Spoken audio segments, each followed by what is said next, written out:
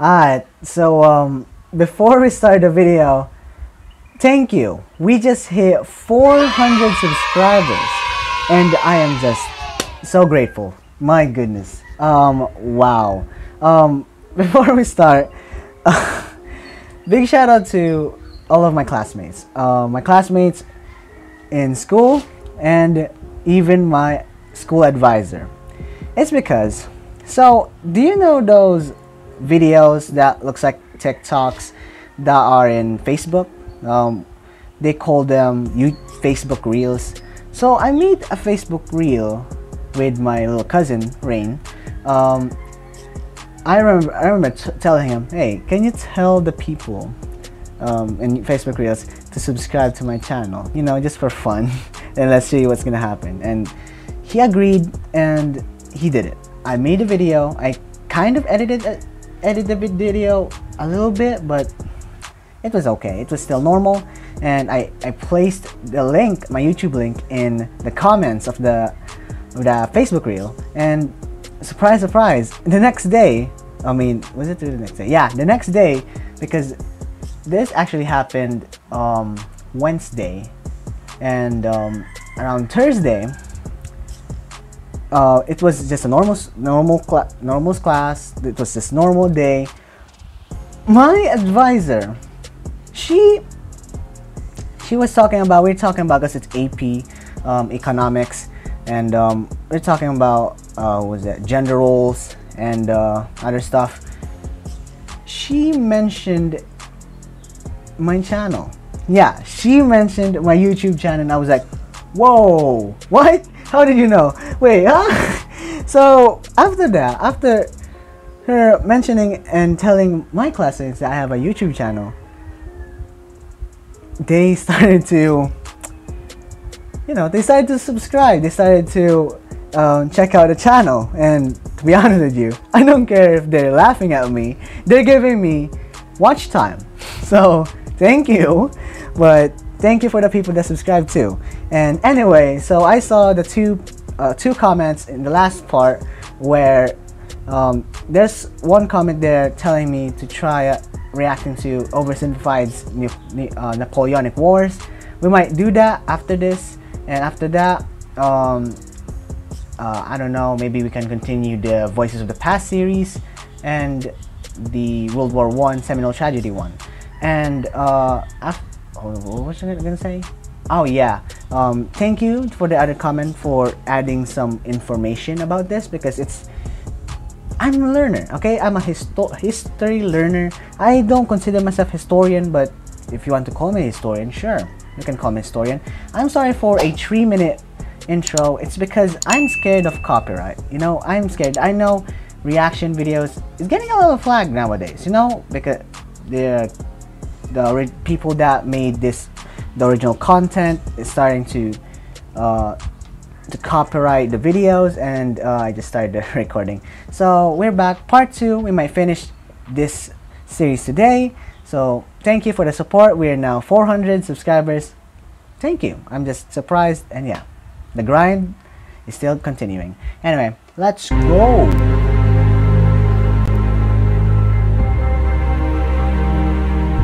The first euphoric phase of the European revolutions becomes known as the springtime of the peoples. With censorship relaxed, there's an explosion in the number of newspapers, among them Cologne's radical new daily, Neue Rheinische Zeitung, edited by Karl Marx. Karl Marx, a very well-known man. He's well known to influence people in the Soviet Union, and I don't know much about Karl Marx, but we might try to react to more videos about him in the future. So yeah, folks, maybe. It feels like the dawn of a new era. But these early successes are built on the back of an uneasy alliance, as Marx is quick to highlight. Middle-class liberals want constitutions, more inclusion in politics, and a free press. Workers who... In the comment last video, someone mentioned me 1848 was just a most casual year, just a casual year in history.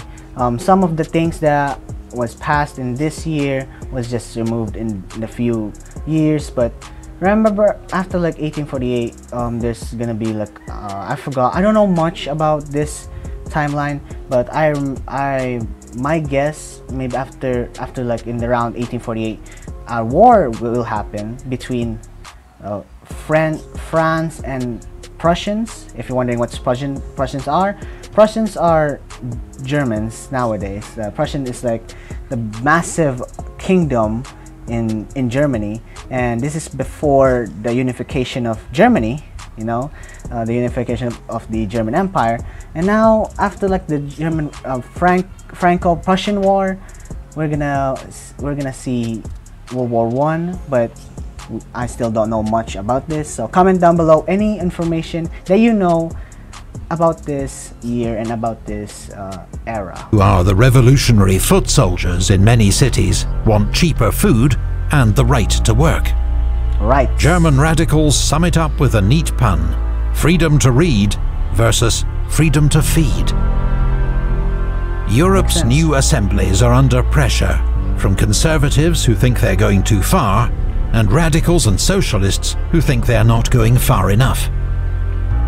Most horrifying of all to Europe's middle class.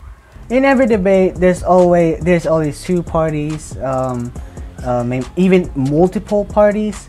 But it's surprisingly, it will be a surprise if all of them will agree on something. Just in one subject they agree something. That's gonna be a surprise. So yeah, in every debate there will be multiple parties. And yeah, we can't remove that, but it's very rare to have a majority, or let's say all of them will agree on something. So let's go. There hovers the threat of mass direct action, social revolution, the mob. The mob. Bread or lead, bread or lead, rallying cry of Paris workers, June 1848. In the wake of the revolution, France's provisional government had set up national workshops, a public works program to alleviate unemployment in Paris. But just 3 months later, a new, more conservative government announces their closure. 100,000 workers are suddenly jobless. The response is immediate and furious. Over 3 days in June, Paris radicals take on the middle-class National Guard and regular troops in a bloody battle of the barricades. The Archbishop of Paris attempts to mediate, but is cut down in a crossfire. Actually, I love looking at old photos, and there's actually a photo of something that actually is part of this rally or this event, where you can see the barricades with wooden chairs, anything, just to block the roads. And there will be like fights, obviously. Yeah, let's go. I hope Epic History TV. Oh yeah, by the way, this video will be in the description down below. This is Epic History TV. His channel link is in the description down below. I'm very sorry. Oh god, please don't copyright this. Anyway, I hope he shows a photo of it. I hope. This remarkable... Oh look! I knew it. There we go. I'm sorry, folks. Look, wagon. That's a wagon. That's a wheel of a wagon. You see that? Those are rocks. If you look at that, and up there, yeah, that looks beautiful. I love looking at these photos. Anyway, let's go. Early photograph shows some of the Paris barricades fought over that summer. 1848. By the time it's all over, General Cavaignac's troops have killed at least 1,500 workers and arrest 12,000 more, a third of whom are deported to Algeria. He believes he has saved France from anarchy. The sacred cause of the Republic has triumphed, he declares. Well, I don't know. The French Revolution has split between left and right, with bloody consequences. It paves the way for the return of a famous name from the past, promising unity and order. he looks so familiar. 3 days of blood will give us 30 years of peace. Joseph Radetzky von Radetz, Austrian Field Marshal. That spring, conservative governments had been caught off guard by the speed of events. Napoleon III? Now they begin to fight back. I'm right. In Prague, Czech students clash with troops. The wife of Austrian commander General Windisch Graetz is killed by a stray bullet. He responds by withdrawing his troops and bombarding the city's old town with artillery. That is devastating. 43 are killed before the students surrender. Violence. In Italy, King Carlo Alberto of Piedmont, Sardinia, has declared an Italian war of liberation against Austria and invades Lombardy Venetia. He is supported by the other Italian states and nationalist volunteers, including the Italian Legion, led by professional revolutionary Giuseppe Garibaldi. Austrian forces in Italy are commanded by 81-year-old Field Marshal Radetzky, a distinguished veteran of the Napoleonic Wars. Vienna orders him to negotiate. Instead, Radetzky wages a masterful campaign, fending off the Piedmontese advance, then launching a decisive counterattack. Costosa. Piedmontese forces retreat in disarray, and Carlo Alberto negotiates a truce. That summer, Johann Strauss composes the Radetzky March to celebrate the old general's victory.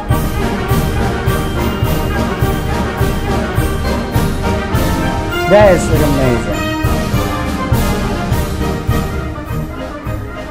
Meanwhile, Austrian relations with Hungary are in crisis. The country is now effectively independent, with its own elected parliament and a prime minister, Lajos Batthyány. But not everyone wants to be part of the new Hungary. Savage ethnic conflicts break out between Hungarians and Romanians in Transylvania and Hungarians and Serbs in Vojvodina, leaving thousands. Transylvania, let's see, let me think, I need to pause a minute. Someone very, very famous or infamous, Vlad the Impaler, right? Am I right? Vlad the Impaler was from Transylvania. Yeah. Vlad the Impaler. If you don't know who that is, I'm gonna probably react to him maybe in the future. Yeah, Vlad the Impaler. I'm sorry, I just remember when I saw this name, Transylvania, because Vlad the Impaler was actually let's see, was inspired by making Dracula. You know, was it really Dracula?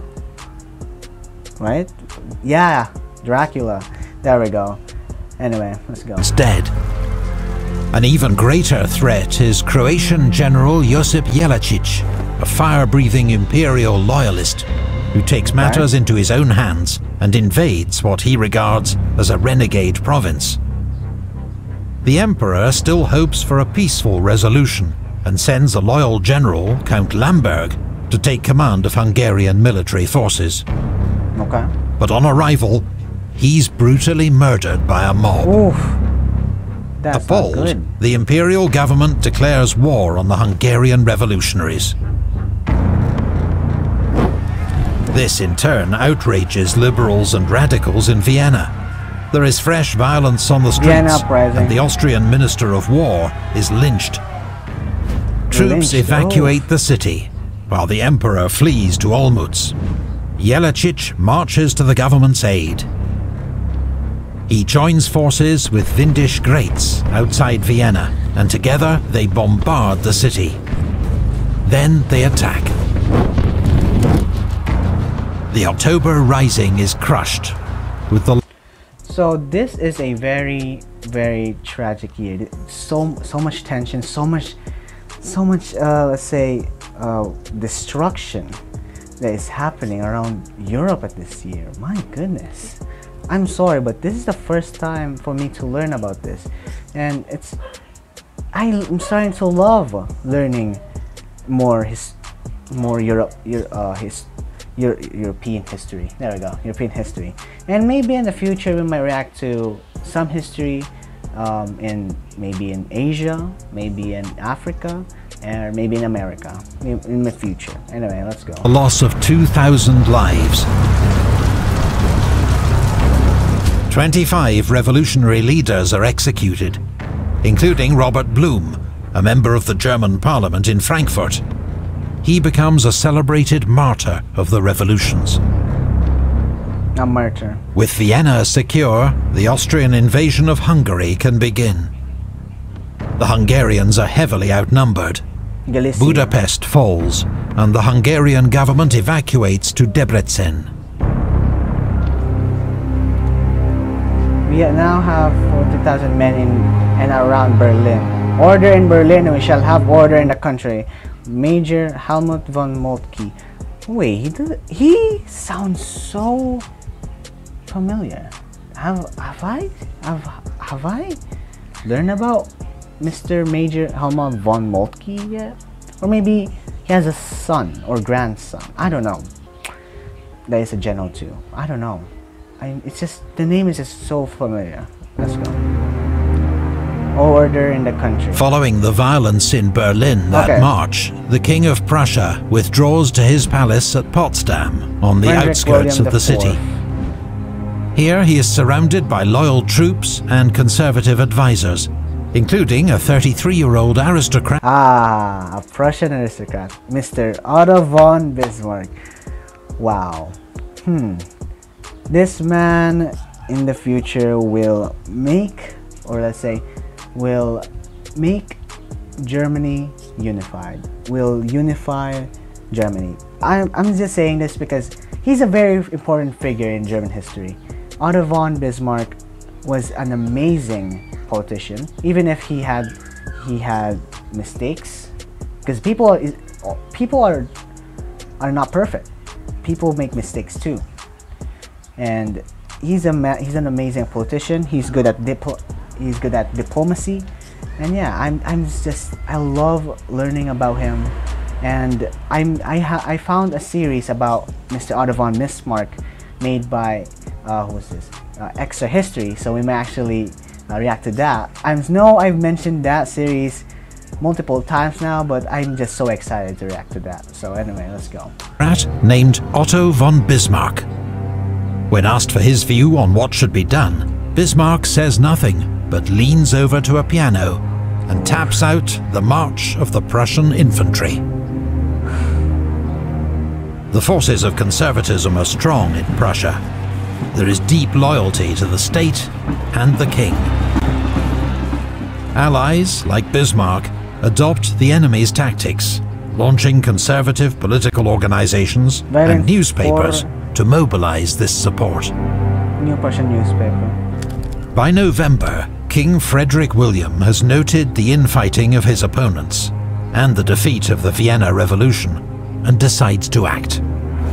He orders General Wrangel to lead 13,000 troops into Berlin. They enter the city unopposed and order the Prussian assembly to disperse. It has no option but to comply. Prussia will get its constitution, but it is one handed down by the king, under which he retains full executive power. Prussian dreams of a true parliamentary system, even a republic, are dashed. In December, two new players take the stage, who will play key roles in shaping the fate of Europe's revolutions. In Vienna, Emperor Ferdinand abdicates in favor of his 18-year-old nephew, Franz Joseph. He will reign until his death in 1916. 1916. In Paris, Louis Napoleon Bonaparte. Ah, Mr. Louis. There we go. Louis Napoleon Bonaparte. There we go. Yep, the Bonapartes. They're back yet again. So I don't know. What I'm seeing in France's history, the Bonapartes always shows up in history. Napoleon Bonaparte. But hey, I'm just correct me if I'm wrong, but let's go. Nephew of Emperor Napoleon, is elected President of the French Republic in a landslide victory. Hello, Mr. Bonaparte. He promises to heal divisions, impose order, and restore France to her former glory.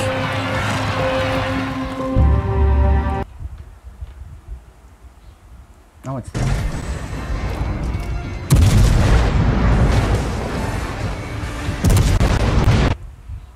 Okay. The moderates fear the victory of the people more than that of the Bourbon troops. Francesco Crispi, Sicilian revolutionary. In Italy, the tumult continues into 1849. In the Papal States, the reforms of Pope Pius had seen him held up as an unlikely liberal role model. But escalating radicalism and violence, notably the assassination of his justice minister, Pellegrino Rossi, caused Pope Pius to flee Rome. In his absence, a Roman Republic is declared. It is led by Giuseppe Mazzini, the iconic figurehead of Italian nationalism, who's devoted his life to the unification of his homeland. But elsewhere, the Italian cause fares badly. Carlo Alberto resumes his war with Austria, with disastrous consequences. At the Battle of Novara, Radetzky inflicts another heavy defeat. Carlo Alberto abdicates in favor of his son, Vittorio Emanuele, to avoid a Republican revolution. 12 years later, he'll become the first king of a modern united Italy. In the south, Ferdinand reverts to absolutist rule and sends troops to Sicily who stamp out the revolution. Then, to the dismay of liberals across Europe, French President Louis Napoleon sends troops to crush the Republic of Rome and put the Pope back on his throne. He has decided the support of French Catholics is more important to him than the fate of Italian Republicans. French forces are led by General Oudinot, son of the famous Marshal. Rome's defenders are led by Garibaldi. But despite skilled and courageous resistance, Rome is forced to surrender after a 2-month siege. That summer, Radetzky also retakes Venice and puts an end to its republic. In March, the German National Parliament in Frankfurt had finally agreed on a constitution for a united Germany. There we go. It is to be a constitutional monarchy under an emperor. Like, is it the constitutional monarchy? Is it going to be like a United Kingdom one?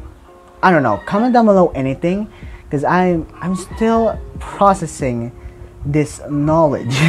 I'm still processing this knowledge into my head, and is this constitution monarchy would look like in the UK or in Great Britain? I don't know what is the government of Great Britain in this time period, but I don't know. Maybe something different. Let's go, guys. The man intended to play this role is Frederick William of Prussia. Okay. So when he declines the offer, the plan is killed stone dead. Oh yeah, I forgot to mention that. In public, he says it is impossible without the consent of the other German princes. Oh. In private, he says he would never accept a crown from the gutter, disgraced by the stink of revolution. Revolts in support of the national constitution break out in Saxony, the Palatinate, and the Grand Duchy of Baden. They are crushed by local forces, assisted by Prussian troops. The Frankfurt Parliament itself is dissolved. What hope there had been for a united Germany under a liberal constitution lies in ruins. In Austria... But just you wait, there will be someone very famous that will unify the German Empire. Just wait, just you wait. The new Emperor Franz Joseph issues his own new constitution, reclaiming almost all political power. He also revokes all the liberal reforms passed by the Hungarian parliament known as the April Laws. The April Laws. In response, Lajos Kossuth declares formal Hungarian independence, and the country begins an extraordinary campaign of military mobilization. Hungarian commander General Gergely retakes Budapest. He then launches a bloody assault on Buda Castle, overpowering its Austrian garrison. In desperation, the Austrian Emperor travels to Warsaw to formally request military aid from the from Emperor of Russia Nicholas, Emperor Nicholas, Tsar Nicholas. There we go. Is this the father of Tsar Nicholas II?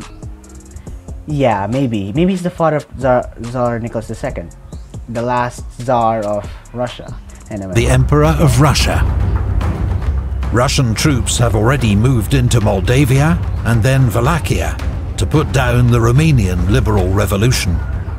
Nicholas now agrees to send troops to Hungary to crush those he describes as the enemies of order and tranquility. Hungary faces an impossible strategic situation. They are now surrounded by Russian troops and by Austrian troops. Now what are they gonna do? I don't know what's gonna happen, but the reason why I paused is because I just wanted to tell you folks that they're now surrounded, and I just wanted, just to try to, I don't know, I just want to try to show it. Okay, so yeah, let's go see what's gonna happen. Surrounded and outnumbered more than 2 to 1. The combined onslaught is irresistible. The Hungarian forces are driven south and finally forced to surrender. Yeah, because this actually happened too, but it's between Serbia. Serbia surprisingly was strong against Austrian forces in World War I, and the reason why Serbia was removed or got beaten out was when Bulgaria joined. Was it Bulgaria or Hungary? Bulgaria. What the? Wait, hold on. Hungary. Was it Hungary or Bulgaria? I'm sorry. Anyway, Bulgaria, when they joined and they surrounded Serbia by many forces. So that's how they were moved. But comment down below anything, more information, please. I want them. Anyway, let's go. In the aftermath, around 120 Hungarian politicians and army officers are executed. So ends Hungary's War of Independence. This is you. Wait, no, this is you. And you want to conquer the world of Albion? Here's what... Beaten and humiliated, the fate of European democracy slipped from our hands. Pierre-Joseph Proudhon, French socialist. 1848 was a year like no other. A series of seismic political events following one upon another like falling dominoes. But what had been domino achieved? Effect. A British historian famously described 1848 as the turning point at which modern history failed to turn. And for all the euphoria of Europe's springtime of the peoples, by 1849, it seemed that the counter-revolutionaries had won everywhere. Yeah. But some gains did endure, such as the abolition of serfdom in Austria and the popular vote in France, though France became a little less democratic in 1852, after Louis Napoleon made himself emperor. Across Europe, governments modernized and paid more attention to economic and social issues, partly in response to the new challenges that had emerged from socialist... Yep, London, 21st February 1848, Communist Manifesto was published, made by Mr. Karl Marx himself. And working class politics. The causes of German and Italian unification had been defeated, but made giant strides and learned crucial lessons. Their goals would not be achieved by ideas alone, but the realities of force.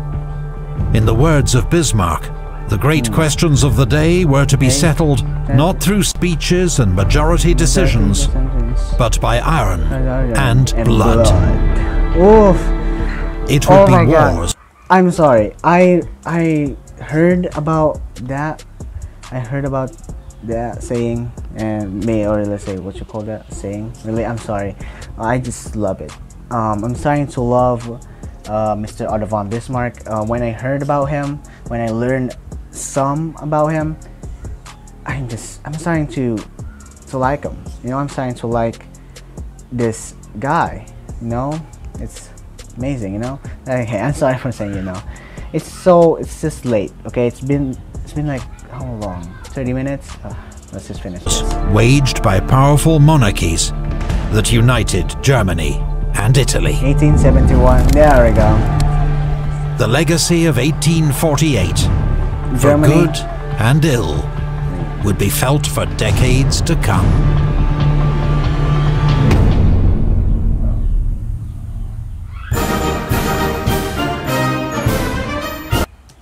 Anyway, we're gonna end it there. Check out Epic History TV's channel. Check out the 1848 Europe's Year of Revolution. Please check them all out in the description down below. That was a fantastic video made by him. Thank you for not not copyright claiming this. I'm just a reactor, but I'm here just to learn. I want to learn. So yeah, folks, thank you for the support. 400 subscribers, it's fantastic.